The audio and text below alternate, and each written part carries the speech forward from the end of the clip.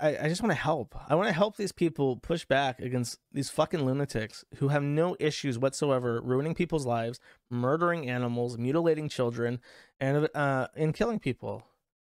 And ruining, like, just absolutely ruining fucking lives and businesses. Like, remember that guy a while back who he was caught on camera. This guy was being a dickhead to him, and he ooked at him. He went ooh ooh ooh, and because the other guy was black, oh my god, this is a racism. This is the most racist thing ever. This is worse than 1,000 lynchings. This is worse than slavery. And they found out where he worked, and he worked at a garbage place. He worked as a garbage man picking up garbage, and he was fired.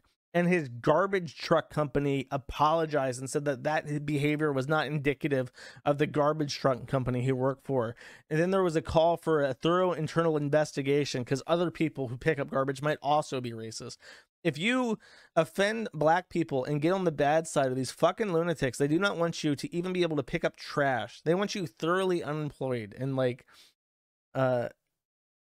excised from society as a whole. It's like, it's fucking insane. It is literally insane. But yeah, fuck Keller Lorenz. Oh, and this is Acer Thorn. If you don't know, Acer Thorn's a fat, dumpy faggot. I don't know anything about him. He just looks like a fat faggot. He's suing a user on the forum, and he subpoenaed Google for billing addresses and stuff.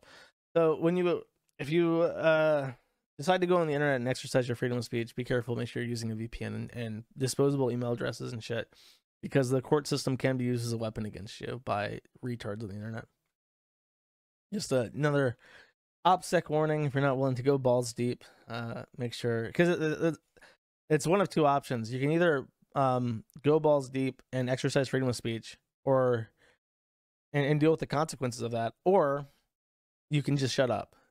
There's a very fine line. It's getting finer and finer. And if you want to tread the middle ground and not be involved, but also exercise freedom of speech, you better make sure that you have all